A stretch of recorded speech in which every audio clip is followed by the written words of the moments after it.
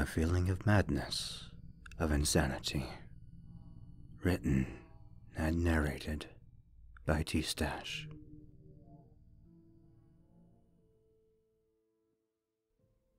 Do you know the definition of insanity? Insanity is doing the same thing over and over again, expecting a different result. If only they could truly grasp the trueness of what insanity is. There it is again, that maddening feeling. The voice in my head ebbing away at any hope I once had. Criticizing, dissatisfied, devouring, gnawing away my arguments of how it's wrong. Reason doesn't apply, for it feels nothing, knows nothing, only to engulf everything. Never will anything be enough when it's around. Never does it truly vanish.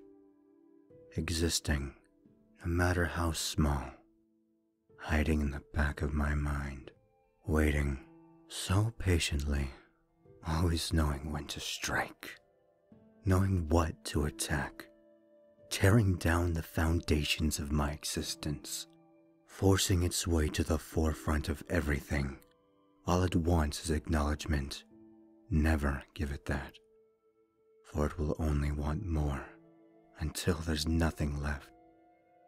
It wants what I have, to be rid of me, to enjoy a life of their choosing, one in which I don't exist. I feel its grip, forcing onto my mind every thought, every feeling. The chaos of the defiant strains me. Giving in always feels like the better option. I oft question whether it'd be easier to let it win, to become the prisoner, to release my responsibilities, to forget it all. Would it be better than accepting death, or just as horrid? I feel my body fighting against my will. I am so tired now. If I rest now, will I wake as myself?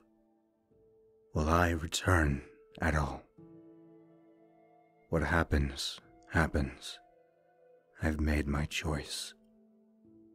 The fight exhausts me. I feel nothing left. I only hope when I wake, I'm still me.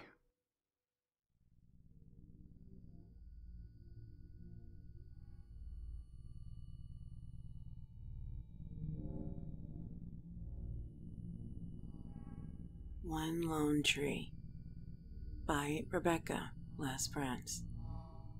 Narrated by Just Plain Creepy and Dodgedus82.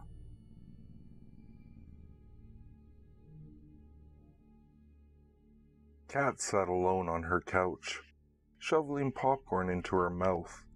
She stared at her TV, tied to the suspense of the movie. The sky darkened as the sun approached the horizon. Hidden behind the ocean trees her house lay among.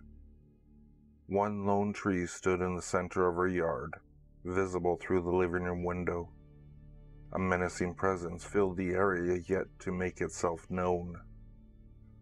Kat was glued to her movie, but still able to catch a glimpse of the black object aimed at her door. Kat jumped, startled by unexpected disturbance, spilling the popcorn. What the hell? She whimpered, approaching the door.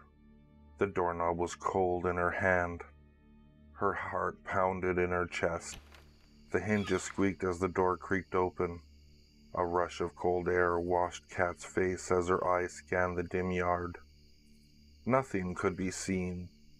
Nothing made a sound. She slowly shut the door, then cleaned up the popcorn. She had just sat down when another black object hit her door with a louder thud than before. She looked at the tree in the yard, almost certain she saw what threw it. Kat sat there watching the tree, waiting for something to happen, It's just some kids. She thought. Nothing to worry about. She quickly made herself comfortable and began to turn on another movie. Minutes passed and another thud shattered the silence, shaking the door. Kat raced for the lock and quickly shut all the blinds.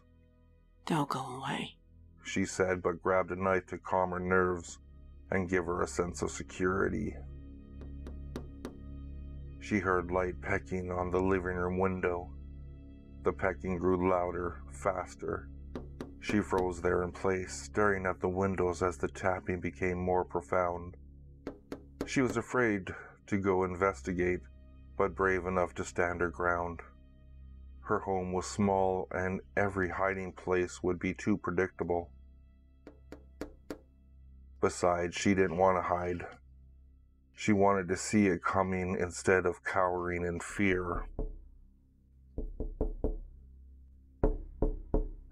The tapping suddenly stopped. Kat slowly made her way to the door and put her back to it. A shadow eclipsed the light from the window atop the door. She stood just out of sight, holding her breath. With her back pressed against the wood, she could feel it knocking.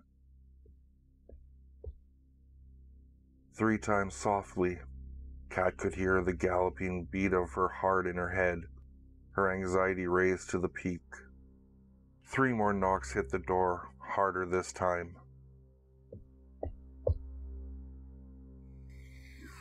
Let me in. A hoarse whisper slipped through the door and into Kat's ears. She bit her lips, tears filling her eyes. Another 3 knocks erupted. Furious now, Let me in! a now angry voice ordered. The knocking didn't cease. It grew harder as the voice grew louder. Let me in! Let me in! Let me in! The knocking grew so fierce it could have shattered the door. Tears leaked from her eyes. What should I do?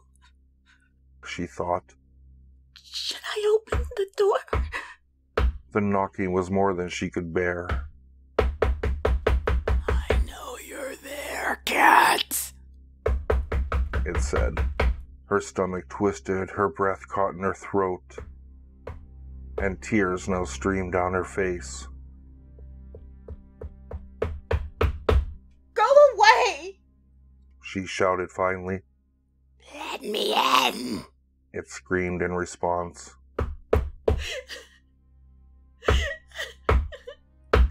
Leave me alone! She cried. The voice and the knocking echoed in her head, making her more nauseous than before. Reaching for the lock hesitantly, she sucked up her tears and held her breath.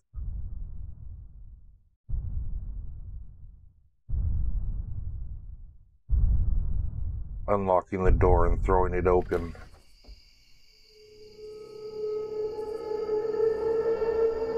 Nothing was there.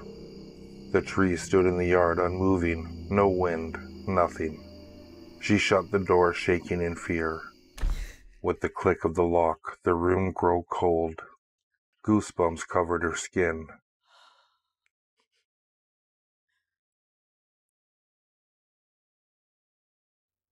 Thank you for letting me in. A voice whispered behind her.